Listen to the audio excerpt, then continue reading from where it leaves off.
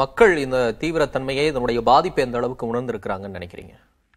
என்னை பொறுத்தவரை மக்கள் ஓரளவுக்கு தொடர்ச்சியாக கிட்டத்தட்ட நீங்கள் சொன்ன மாதிரி டிசம்பர் இறுதி அல்லது ஜனவரி துவக்கத்தில் சீனாவில் இந்த பாதிப்பு வந்தபோது தொலைக்காட்சிகள் தொடர்ந்து மக்களிடத்தில் பேசிட்டு தான் இருக்கு. என்ன அன்னைக்கு வேற ஏதோ ஒரு இடத்துல நடக்குது, அது இந்தியாவுக்கு உடனே வருமா வராதா என்கிற ஒரு நிலைமையில மக்கள் பார்த்துட்டு இருந்தாங்க.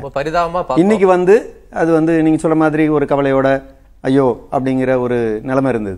ஆனால் இன்னைக்கு நம்ம நாட்டுக்குள்ள வந்துடுச்சு அப்படின்னு அந்த சூழல் அநேகமா எனக்கு தெரிஞ்சு மார்ச் 3ஆம் தேதியிலிருந்து இந்த செய்தி ஒளிபரப்பாயிட்டு இருக்கு. மார்ச் 3ஆம் தேதி தான் முதல்ல ஒரு பஸ்ஸில் ஒரு 20 பேர் கண்டறியப்பட்டாங்க. அடுத்து அது எண்ணிக்கை உயர்ந்துட்டே இருக்கு. இன்னைக்கு 300 கிட்ட வந்துடுச்சு.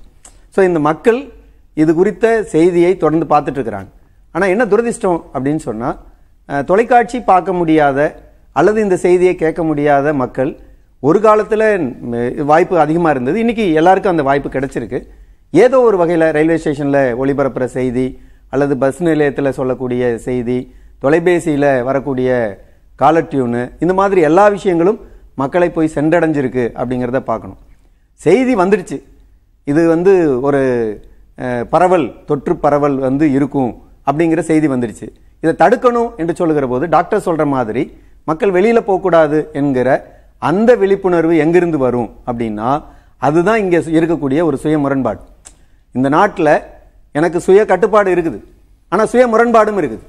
எனக்கு இருக்கக்கூடிய சுய முரண்பாடு என்ன, நாளைக்கு ஏன் கடை மூடி இருக்குமா திறந்திருக்குமாங்கிற அச்சம் எனக்கு வருது. அப்ப என்னோட வீட்டில் ஸ்டோர் பண்ணி வச்சுக்கிற ஒரு விஷயம் இல்லை என்பதுதான் இந்த நாட்டில் இருக்கிற பெரும்பான்மையான மக்களினுடைய நிலைமை. கிட்டத்தட்ட 70-60% மக்கள் வீட்டில் தன்னுடைய தனக்கு தேவையான காய்கறிகளை வைத்துக் கொள்ளக்கூடிய அளவுக்கு வசதி இல்லை.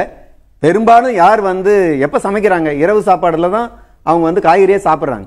அப்படியாக இருக்கக்கூடிய ஒரு மக்களிடத்துல நீங்க கூட்டத்துக்கு கூடாதீங்க அப்படின்னு சொன்னா, இந்த அரசு பிரைம் மினிஸ்டர் தொலைக்காட்சியில் தோன்றி உரை நிகழ்த்திய உடனே மாநில அரசுகள் அனைத்தும் மக்கள் 22ஆம் தேதிக்கு தயாராகுங்க, 22ஆம் தேதி வெளியில போகாதீங்க, அன்றைக்கு தேவையான அனைத்து விஷயங்களும் எல்லோருக்கும் கிடைக்கும் சொன்னா போதாது, அதை அவைலபிள் ஆக்கணும், அதை செய்ய வைக்கணும், அதுக்கான ஏற்பாடுகள் பண்ணணும்.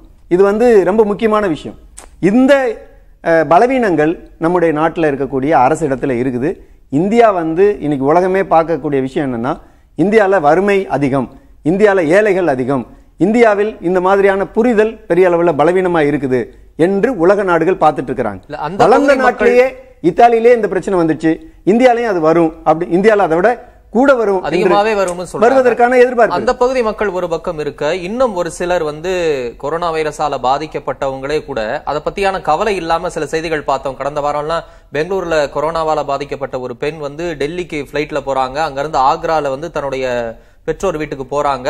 இங்க இருந்து சுகாதாரத்துறை அதிகாரிகள் போய் கேட்டாலும் அவங்க மறுக்கிறாங்க. சில கடுமையான நடவடிக்கைகள் எடுக்கப்பட்டு திருப்பி பெங்களூரு கூட்டி வரப்படுறாங்க. இன்னைக்கு கூட கொரோனா பாதிச்ச ஒருவர் கேரளால வெளியில நடமாடக்கூடாதுன்னா நடமாடி இருக்காங்க, அவர் மேல வழக்கு பதிவு செய்யப்பட்டிருக்கு. பல இடங்கள்ல இந்த மாதிரியான சில கேசஸ் எல்லாம் பாக்குறோம்ல. இந்த மனநிலை எங்க இருந்து வருது? ஏன் அதெல்லாம் நமக்கு ஒண்ணும் வராது, தனிமைப்படுத்தப்பட்டு நம்ம ஏன் இருக்கணும் அப்படிங்கிற ஒரு எண்ணம் வருது இல்ல? அடிப்படையில நாம படிச்சிருக்கமே ஒழிய பொது புத்தியை வளர்த்துக்கல.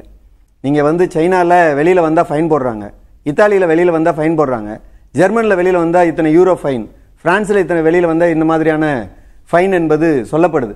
அங்கெல்லாம் அடிப்படை கல்வி, பொது சுகாதாரம் பற்றிய புரிதல், ரோடு சேஃப்டி பற்றிய புரிதல், இதெல்லாம் ஸ்கூல் எஜுகேஷன்ல ஈவன் அட் பிரைமரி ஸ்டேஜில் அதெல்லாம் சொல்லித்தரப்படுது.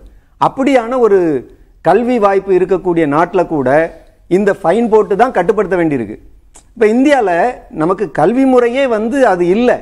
அப்ப நீங்க இதுக்கான எஃபோர்ட் கூடுதலா எடுக்கணும். வளர்ந்த நாடுகளில் எடுக்கக்கூடிய முயற்சியை விட இந்தியாவில் எடுக்க வேண்டிய முயற்சி மிக அதிகமான முயற்சி. ஆனா நீங்க என்ன சொல்றீங்க அப்படின்னா, சுய கட்டுப்பாடு மட்டும்தான் சொல்றீங்க. சுய கட்டுப்பாடு அவசியமா? எனக்கு ஒன்றும் மாறுபட்ட கருத்து இல்லை. சுய கட்டுப்பாடு அவசியம். ஏன்னா நான் பாதிப்பது மட்டும் இல்ல, பிறருக்கு இதை பரப்புறேன் அப்படிங்கிற ஒரு கவலை இருந்தால் மட்டும்தான் நான் என்னுடைய சுய கட்டுப்பாட்டுக்குள்ள வர முடியும். அந்த கவலை எங்கிருந்து வருது? நீங்க படித்த மனிதர்களுக்கே இது இல்லை. அதுவும் பிளைட்ல பயணம் பண்றவர் என்ன ரோட் சைடில் தூங்கிட்டு இருக்கிறவரா பயணம் பண்றாரு, பள்ளிக்கூடத்துக்கு போகாதவரா பயணம் பண்றாரு? அவங்கெல்லாம் ஓரளவுக்கு அடிப்படை கல்வியும் பொது சுகாதாரத்தை பற்றிய விழிப்புணர்வும் இருக்கக்கூடியவங்க. ஹார்ட்டுக்கு வந்தா ஒரு பயம் வருது, அது உயிரை உடனே காலி பண்ணும், இது 14 நாள் கழிச்சு தானே காலி பண்ணும் அப்படிங்கிற ஒரு நிலைமை இருக்கு. ஸோ இந்த மாதிரி ஒவ்வொரு விஷயத்தையும் தவறாக புரிந்து கொள்ளுகிற போக்கு என்பது இருக்குது. இதெல்லாம் சரி செய்யணும். இதெல்லாம் எங்கிருந்து சரி செய்யப்படும்? தொடர் உரையாடல்கள், தொடர்ந்து பண்ணக்கூடிய பல்வேறு விழிப்புணர்வு பிரச்சாரங்கள் மூலம் தான் சரி செய்ய முடியும். போதுமானதா இருக்குன்னு நினைக்கிறீங்களா? தொடர்ந்து நடந்துகிட்டு இருந்தாலும் இன்னைக்கு நேத்து கூட ஒரு செய்தி பாக்குறோம். கடலூர் வேப்பூர் சந்தையில ஆடுகள் விற்பனை 2.5 கோடி ரூபாய்க்கு நடந்திருக்கு. அவ்வளவு பேர் அங்க கூடி இருக்கிறாங்க. இன்னைக்கும் கூடுறாங்க. களியக்காவிலையில கூடுறாங்க. சென்னை சென்ட்ரல்ல இன்னைக்கு நிறைய பேர் தங்களுடைய சொந்த ஊர்களுக்கு போக ஆயிரக்கணக்கான பேர் கூடுறாங்க.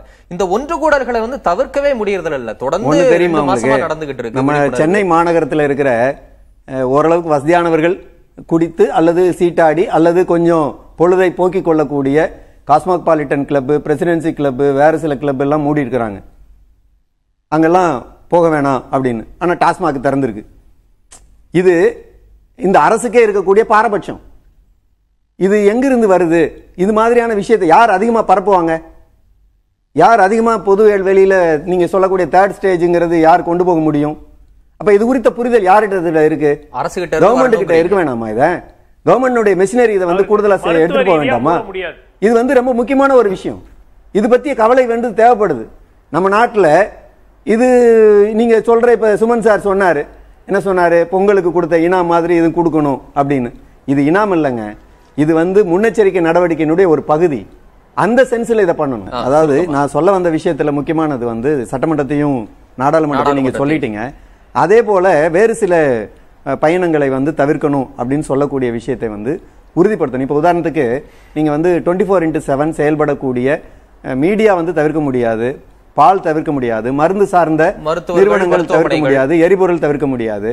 ஆனா சில உற்பத்தி சார்ந்த விஷயங்கள் தடுக்கப்படணும். நீங்க உதாரணத்துக்கு இப்ப மேனுஃபேக்சரிங் செக்டார்ல ஒரு மிகப்பெரிய அளவில் போயிட்டு இருக்கு.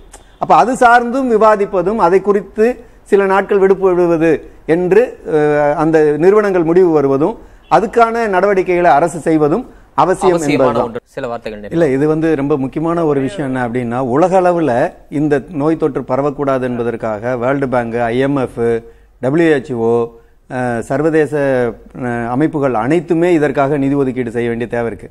இப்ப இந்திய அரசு இந்தியாவில் பொருளாதார நலிவு ஏற்பட்ட போது அதற்காக 1,75,000 கோடி ரூபாய் ரிசர்வ் பேங்க்ல இருந்து எடுத்தாங்க. அது இல்லாம வேறு சில மாரட்டோரியம் எல்லாம் கொடுத்தாங்க. இப்ப இந்த மாதிரியான தொகையை ரிசர்வ் பேங்க்ல இருந்து எடுத்து மக்களுக்கு, இப்ப அன்றாடம் உழைத்து வாழக்கூடிய மக்கள் வெளியில் பொது இடத்தில் நடமாடுவதை குறைக்கக்கூடிய வகையில வீட்டில் அவங்கவுங்களை தனிமைப்படுத்திக் கொள்ளுங்கள் என்று சொல்லக்கூடிய வகையில அது இருக்கணும். அப்படின்னா அவங்களுக்கான உணவு, அவங்களுக்கான அன்றாட தேவைகள் பூர்த்தி செய்யப்படணும். அப்படி ஒரு எமர்ஜென்சியான தேவையை உணர்ந்து அரசு நிதி ஒதுக்கணும்.